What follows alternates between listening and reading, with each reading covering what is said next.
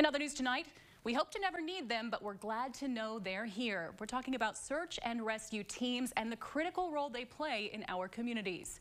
Now, an Eastern Kentucky University professor is looking to grow the next generation of rescuers through a new club. Josh Short has the story. They can happen anywhere and anytime. An EKU assistant professor has had the chance to live out these search and rescue missions, which is why he's so passionate about training the next generation with the student-based search and rescue group. The purpose of that is to provide some experiential learning opportunities to students so that they can start to get involved in actual outdoor and wilderness responses. It's already gotten some interest from students, but it's not just them. Faculty, staff, and Madison County community members have all been invited to join the group. So we're going to specialize in two things: general search and rescue, so searching for lost and missing people, and that also includes helping out other existing search and rescue teams on some of these big searches where they just need a lot of manpower and a lot of support to cover a lot of ground.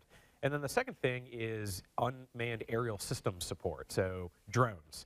Being able to fly drones with thermal imaging cameras, drones that can serve as airborne repeaters for radio communications and that kind of stuff. It's meant to be a huge opportunity for anyone wanting to get in this line of work with a chance to assist the teams that do this full time. So we don't just sit in a lecture hall looking at PowerPoints all day long. We do the things that our students need to be prepared to do on their own as professionals. It isn't the first time EKU has taken class outside, in the skies, and even in situations where people need help. Just like we have student pilots who are flying actual airplanes and operating an actual airport, and we have our paramedic students who are out there doing clinical rotations, riding along with ambulance crews, so on and so forth.